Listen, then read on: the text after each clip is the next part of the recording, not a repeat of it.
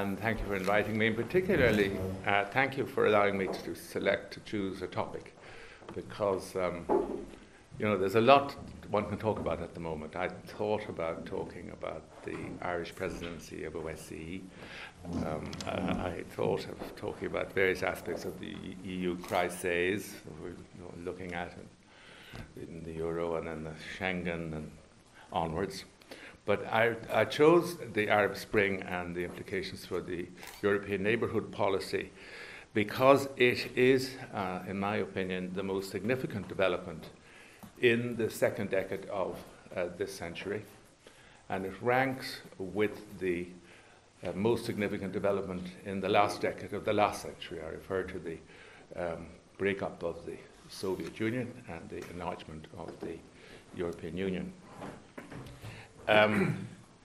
What's happened here in 2010 is a totally new phenomenon, in my opinion. The former Soviet Union, the Soviet system collapsed internally, whereas what's happened in the Arab Spring, and the most striking thing about it, is the demonstration of people power. These popular uprisings are also very striking in that, one, they're not ideological. They have not been anti-US. They have not been, surprisingly, notably anti-Israel. And we have a very interesting development at King's College. About 3 years ago, we started a thing called the Atkins Fellows.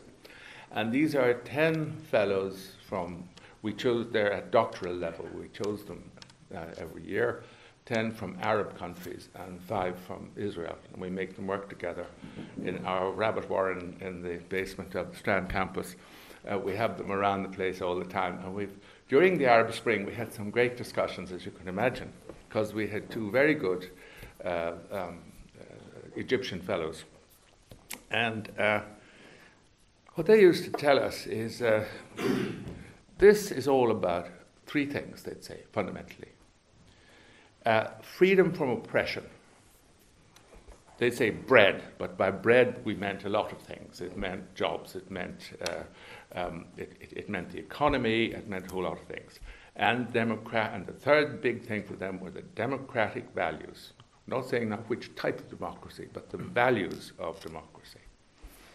And it was striking also that all this was brought about not just because of authoritarian regimes, not just because of youth unemployment and food prices and inflation and all the things we talk a lot about, but it was driven by a new phenomenon of the new social digital networks.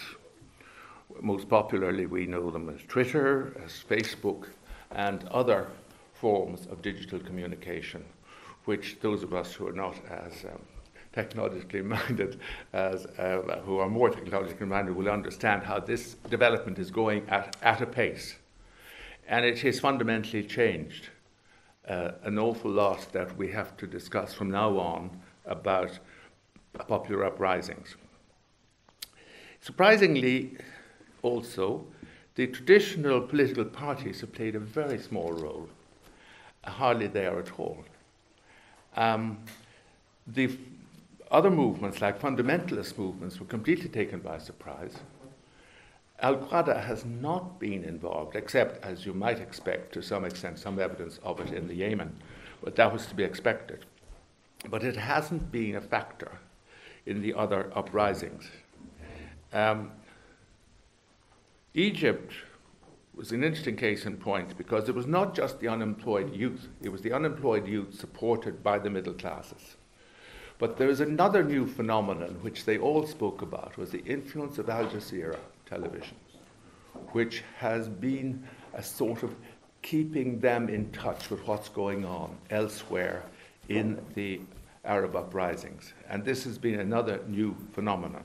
Now, I'm not going to analyze the uprisings, because I think it's a whole session in itself, and also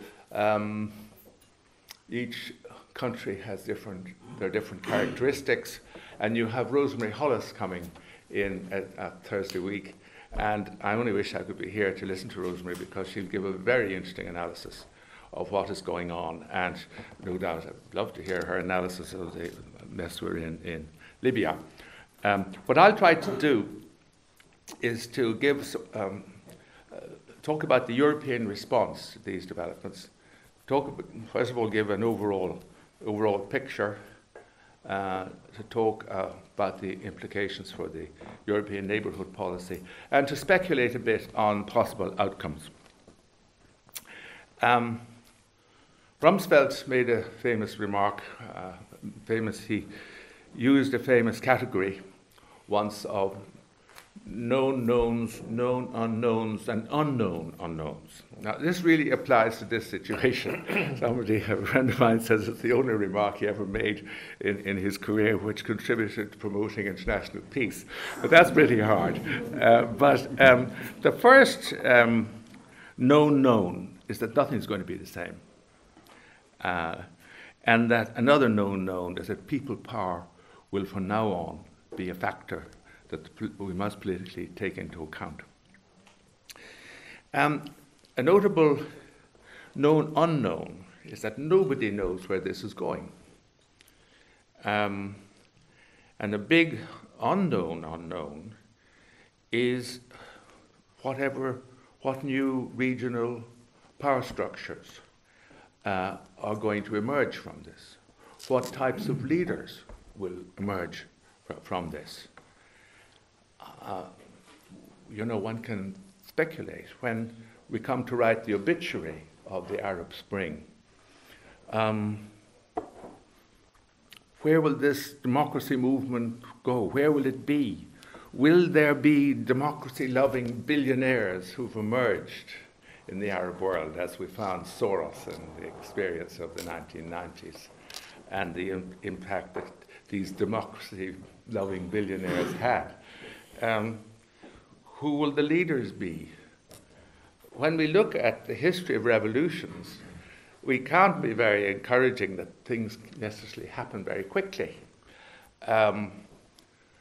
Just think about 58 Hungary. Think about 68 Prague. Or more recently, think about 80, which we would say is Gdansk. They all took many years to reach fruition, and the people who led these uprisings didn't achieve what they wanted to achieve right away, but certainly they were part of what ended happily in the end. I'd like to focus this talk particularly on the neighbourhood policy. And the first remark I'd make about neighbourhood policy is that the most successful neighbourhood policy of the European Union was enlargement. And if you look at that success, what will strike one, I think, is the soft power of the European Union, and the basis of that soft power was a magnetism of the Union. And you can contrast this with the characteristic of America during the same period. And the American strength was the projection of hard power.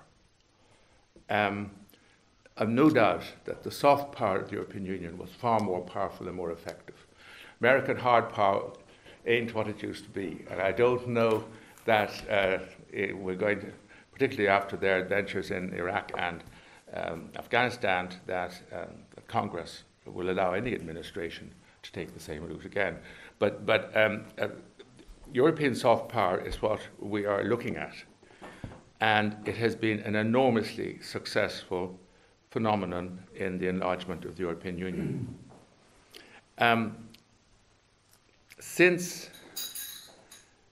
suppose I should make a relevant remark about, also, since we're talking about what made the process and what made this magnetism successful. There was an accepted doctrine that reform and democracy were linked with prosperity. This was accepted right across the board. And coming out of these debates with the Atkins Fellows, I can tell you, they now question really whether reforms and the type of democracy we have can lead to a sustained prosperity, because they look to our recession, they look to certain, they don't have to come to Dublin to know that things are not exactly working out the way we thought they would. And so there's an added problem, I think, for the southern neighbourhood policy, in that there is a doubt about whether this link between democracy and reform and prosperity is still so evident. I believe we can get around that, but that's I just mentioned that as a factor. It's a new factor as we see. But to mention the second aspect of I meant the most successful was certainly enlargement. And the second was, let's call it the Eastern Neighbourhood, which regrettably has been somewhat disappointing. But they will tell you, and I'll come back to this point later on, that a key problem has been the inability to offer a membership perspective to these countries, to the 6 countries in the Eastern Partnership, or what we now called the EAP. But the third aspect which we want to discuss here is the Southern Partnership. And here there's a most unfortunate legacy because of our failure to pay attention to the nature of the regimes we were working with. This now comes back to some extent to haunt us. The events in North Africa, therefore, have shifted the focus of the European Union to the southern dimension. And we've had 2 very interesting communications from the Commission. In March, we had the Partnership for Democracy and Shared Prosperity, which was an interesting document. But I recommend, and I'm no doubt Ron, your working party will be looking at what we call the review, which came out on the 25th of May. And this is, they called it a new response to a changing neighbourhood. Now, it's all the usual things are there, the building blocks, for democracy, institutions, rule of law, human rights, and civil society promotion, and so forth. But there's a totally new emphasis on the next generation, and a number of new elements. The most interesting for me is the creation of the European Endowment for Democracy.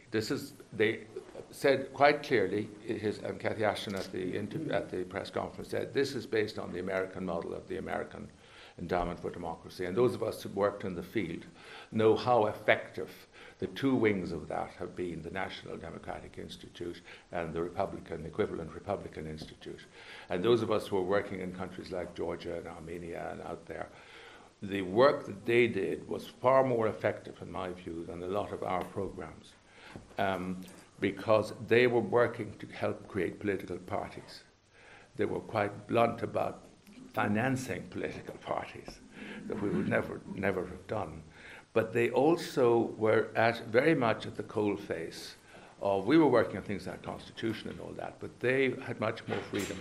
The idea that Cathy Ashton explained is to have a much more aligned, much more like the American Endowment for Democracy.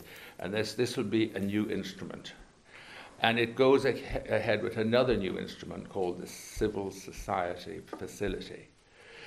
These are new elements. I will come back to talk about some detail a little bit later, but I noticed that the budgetary arrangements are perhaps as generous as you can expect of what the Commission is asking for. The current budget for the European Neighbourhood Policy is 5.7 billion between now and the end of 2013, and they would propose to add a further 1.25 billion to this, and an additional 1 billion to address urgent needs in the Southern Partnership. And the EIB is putting together 6 billion And as you know, the EBRD now is enlarging, they're changing the mandate of the EBRD, so the EBRD would also operate in the Southern Partnership. This is a swing of the pendulum in incremental development of European neighbourhood policy. I'll be very brief about the history of where we are.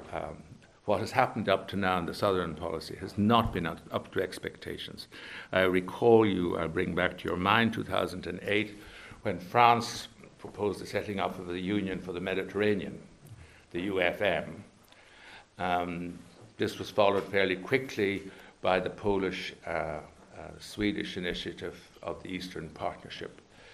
In fact, in terms of substance, what is being proposed now in these two documents that I refer to is a sort of a step back for the Eastern Partnership, because most of what was there, not all, but most of it, has been on offer to the Eastern Partnership.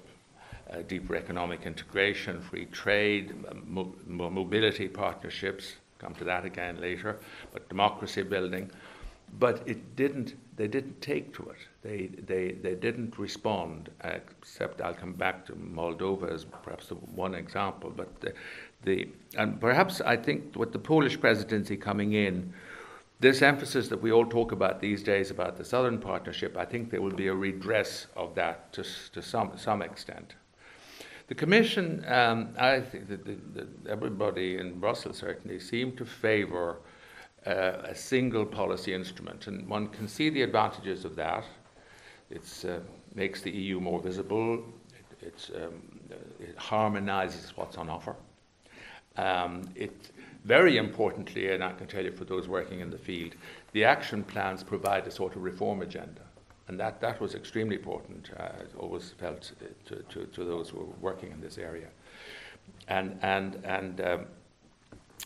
it's still the arguments there are still, I think, valid about trying to have a more or less single policy initiative.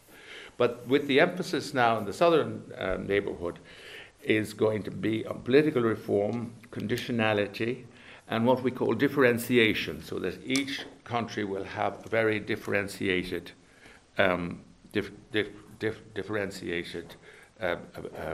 agreement, and with a lot of flexibility, if you see, going through this excellent paper. By the way, the paper of the 25th of May is full of interesting ideas, and I'm sure you probably will be very interested to see your analysis of it. Now, what are the problems? And I suppose let's list a couple of the problems. The conditionality criteria here are not very well specified. I suppose it's very difficult to do so. But it speaks of suspension for those who fail to reform. And this is a thing which in our game we call positive and negative conditionality. And I noticed, and if you'll allow me, I will read from the paper of the Commission, which says the EU will curtail relations with governments engaged in violations of human rights and democratic standards, including by making use of targeted sanctions and other measures.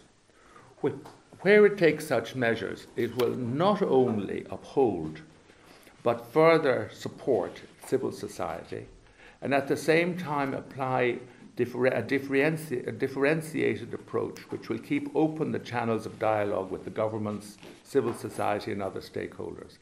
This, in my submission, is a totally new departure in neighbourhood policy.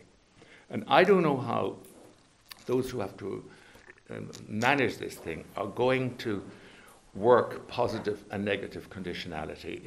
To my mind, it's a new concept, and those in the field who are trying to apply this new concept, I think, will find it very, very difficult. That's a problem I would signal.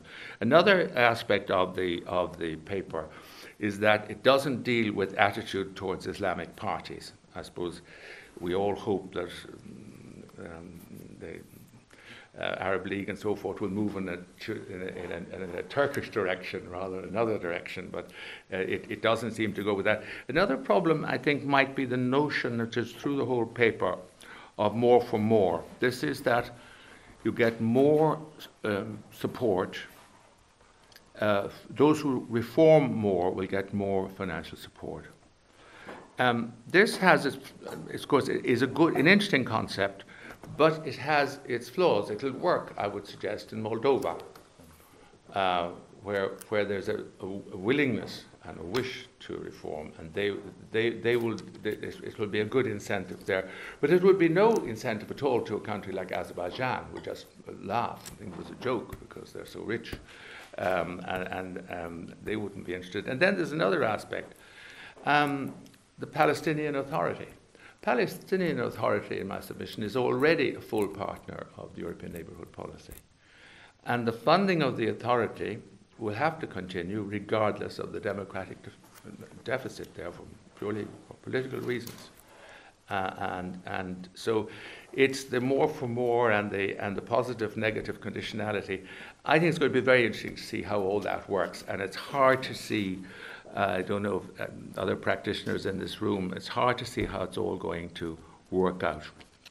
But there again, there's a political reality which we must refer to, is that all the European Neighbourhood states' reforms depend on the political will of the governments who are in power and the ruling elites in those countries.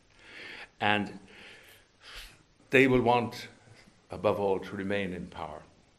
And it's persuading the political elites to move in this direction is going to be one of the great tasks. I want to refer to the disappointment in the European neighbourhood, the Eastern neighbourhood policy.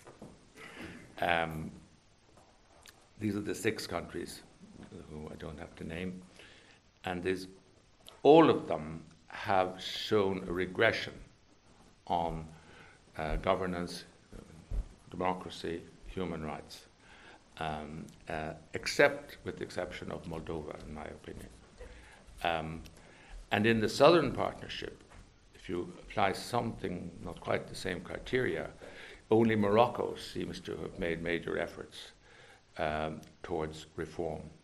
You can say, looking at the Eastern Partnership, that there's been progress, limited progress on economic reform, but a near total failure in democracy promotion.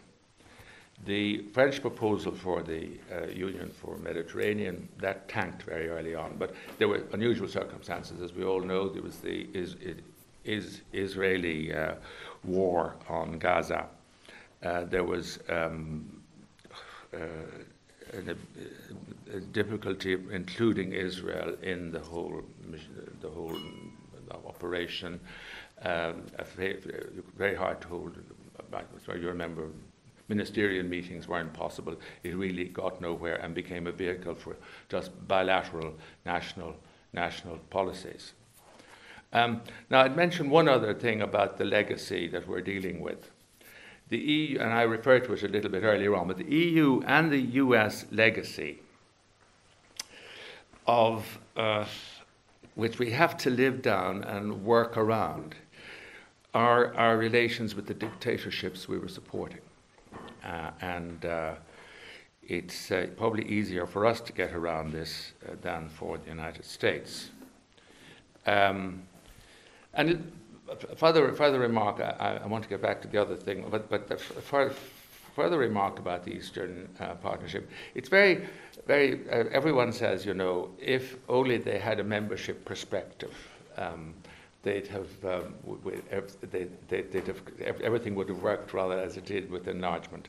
I have worked in some of those countries, and frankly, I don't think, even with a membership perspective, that it would have made any difference, because they were not prepared to move in a reforming direction. And it's not just we talk about Russia, but they've all regressed towards more authoritarian type regimes. Now, there's a valid criticism, I think, of the Eastern Partnership, and see how it applies to the South, is that finality was never very clear you know, to share everything with institutions was fairly vague. And I think if what we're going to try to do now is to avoid the mistakes made in the Eastern Partnership, we need to clarify the end game. We'd want to avoid the obvious mistakes. I consider one of the great mistakes in the early years of our relations with Russia was the personalizing of the relationship with Yeltsin, because he was a spent force from a very early stage.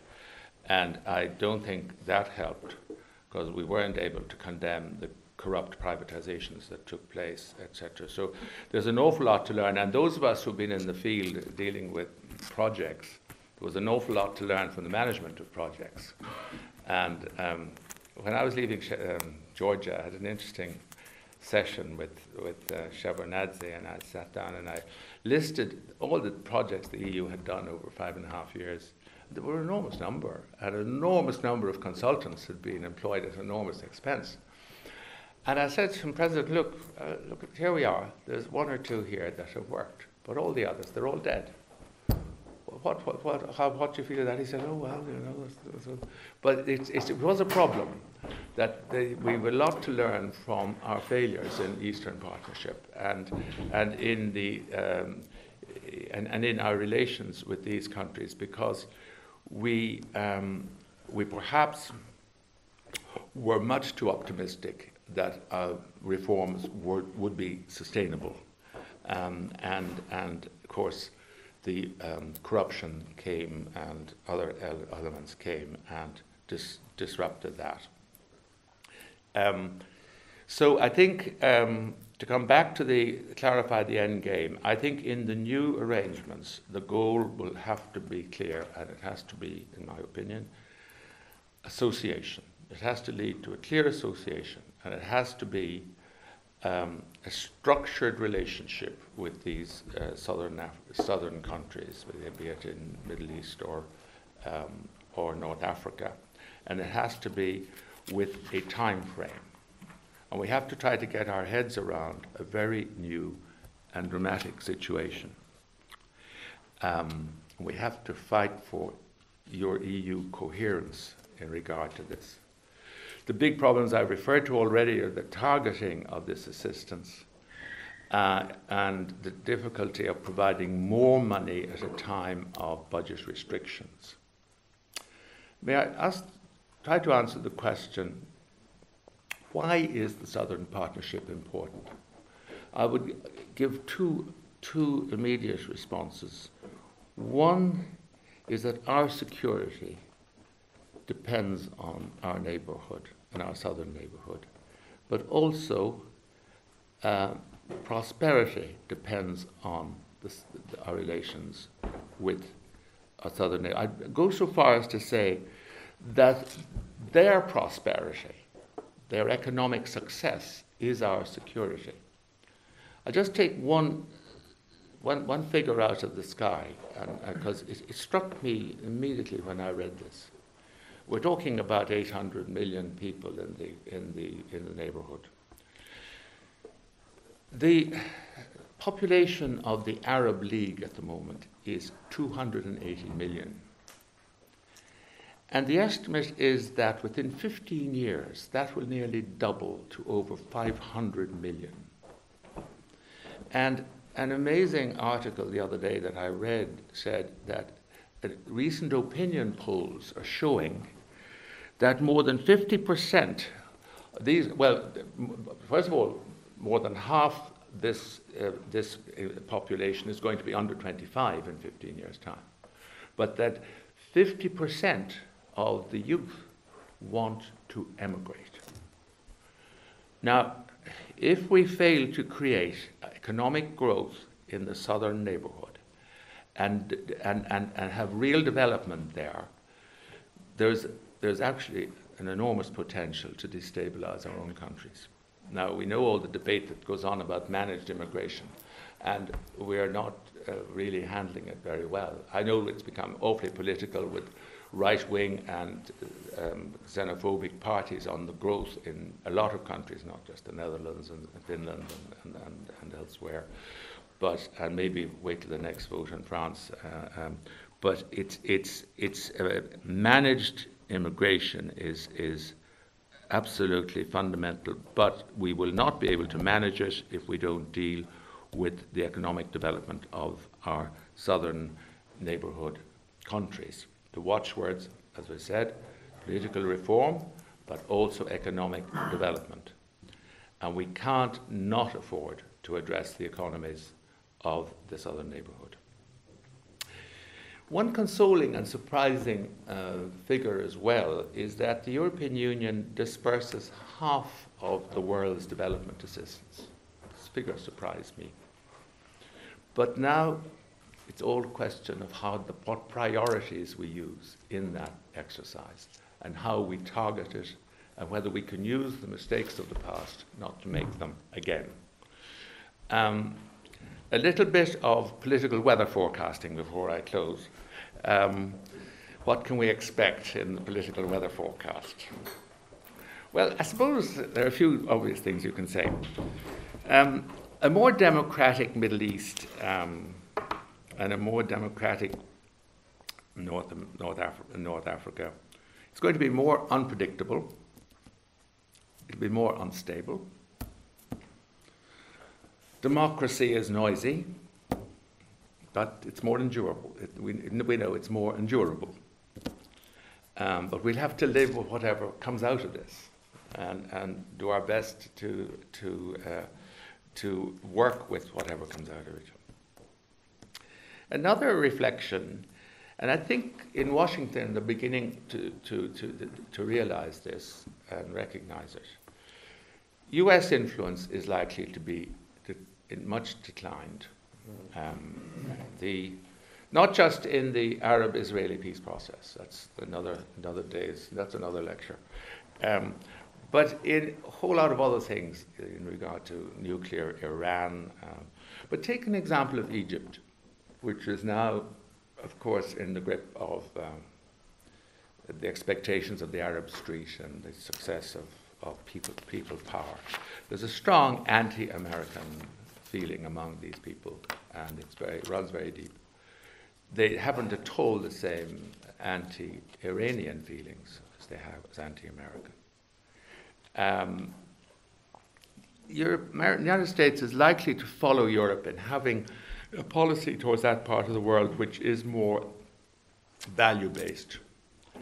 And Hillary Clinton has already indicated this in a number of interviews.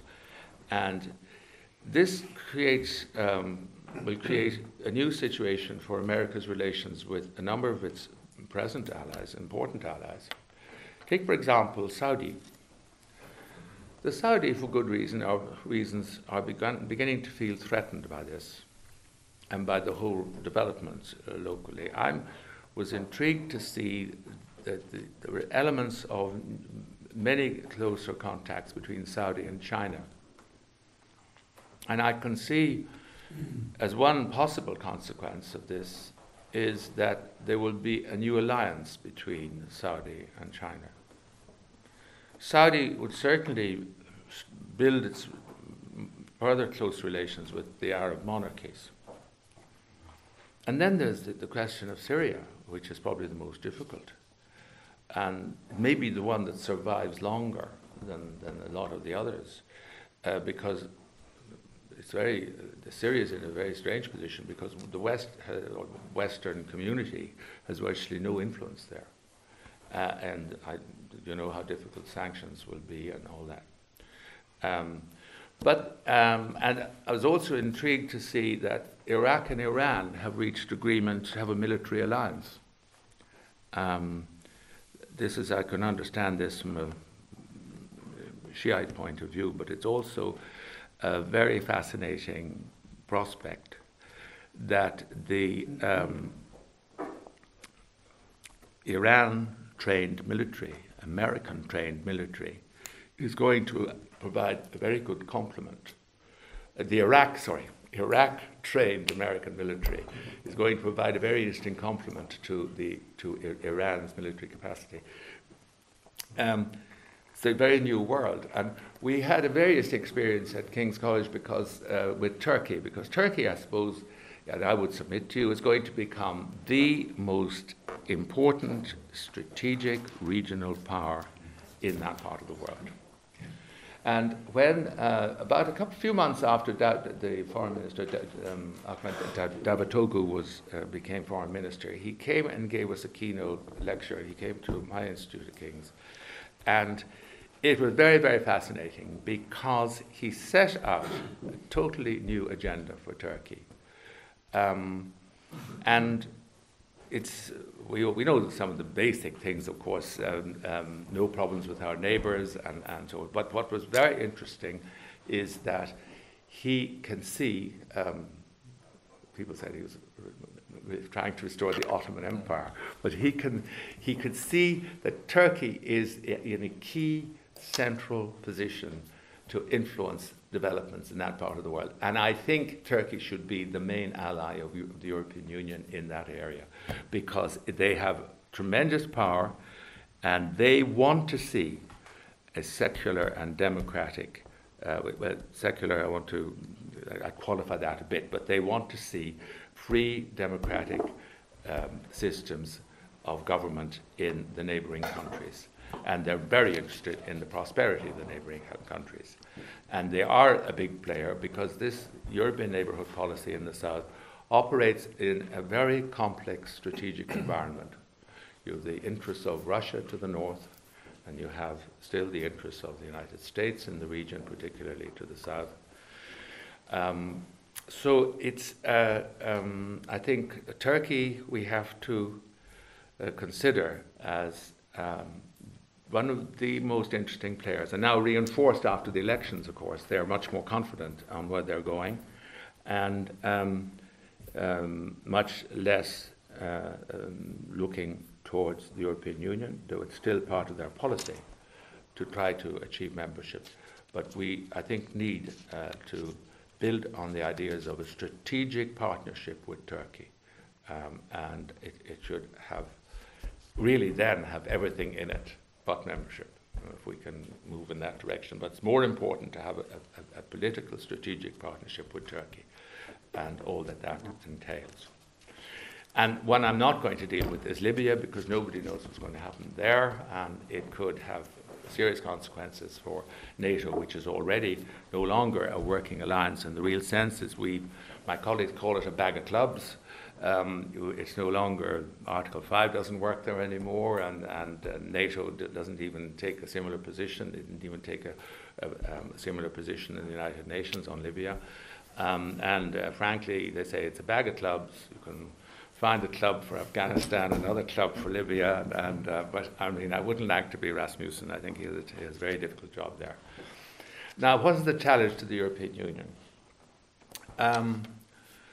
I think the biggest danger and the biggest thing to avoid is a political vacuum. Put simply, the problems of the southern neighborhood are for Europe, not for the United States. It's closer to Europe. We're more interdependent. Our interests are more immediate. And we have different strategic interests. So we have to assume the responsibility, I think, for the southern neighborhood policy. We can't. There's no one else who can do it. And I always will remain an optimist, and I think we should all try to be an optimist about post-Lisbon Brussels. I know we all know the procedures are slow. There's a lack of a sense of urgency, and when we even see how these excellent proposals are going to be processed, there is a lack of a sense of urgency. And so far, regrettably, there's no sign so far that this political vacuum is going to be met and that the European Union can meet the challenge. But I hope I'm wrong in that assessment. We need to move on, if possible, from the crises within Europe of the euro and Schengen, and what everyone talks about nowadays is the crisis in leadership. Well, I suppose it is very true. But we must face some ways of getting around this crisis of leadership and this crisis of solidarity, as we see with the euro. But let's hope it's going to be different this week with Greece. If Germany is no longer the motor of integration, the future then must depend on finding other medium and small size states of Europe to take the place of the original motor for integration. I think we all hope, and everyone hopes, that Germany will remain the motor for economic integration and on the economy. But there are a lot of other areas where I think we can look to medium-sized and small-sized countries. Most interesting is Poland, and that's the next presidency of the European Union. We had some very interesting meetings in London with the Polish foreign minister, Jarosław Sikorski, who is a very extremely pro-European character with very, very good ideas. And I think the Polish presidency will be a very active and fascinating one. And I think we're going to get a lot of leadership from the Polish presidency that's just coming up. So let's not be pessimistic. There are a lot of forces against, the negative forces are very evident, but I don't think we should indulge in pessimism. Lisbon was structured so that we could build a bigger boat, we were told, a bigger and better boat, more fit for purpose. And look, if Lisbon is as good as it gets, we just have to work with it, and we have to work harder with it. We have no other choice. And an awful lot depends, I think, on a number of factors. Well, there's the External Action Service. David O'Sullivan spoke to you last January, and he gave a very interesting outlined the challenges facing him. I have to say in this audience here, one must admire the likes of David O'Sullivan and Catherine and others who have really made such a big impact in the European Commission in particular and others in other institutions. And I admire David's courage in taking on this task. But simply it just has to succeed. I mean, there's no alternative. It has to succeed. I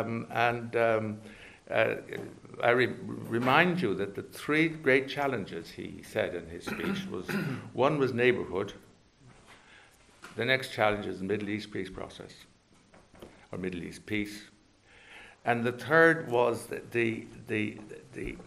to project European interests in the new global order, the new global world, the new global order of economic and political giants, and it's to project Europe in that world, Europe and European interests in that world of the United States, of China, and of India. There's an enormous task there, but I want to sum up. The European Union has a stark choice in its neighbourhood. It's either to be in the vanguard of change, or again be behind the curve and on the wrong side of history. I think the events in North Africa particularly have demonstrated this challenge, and it's the challenge to develop a clear strategy.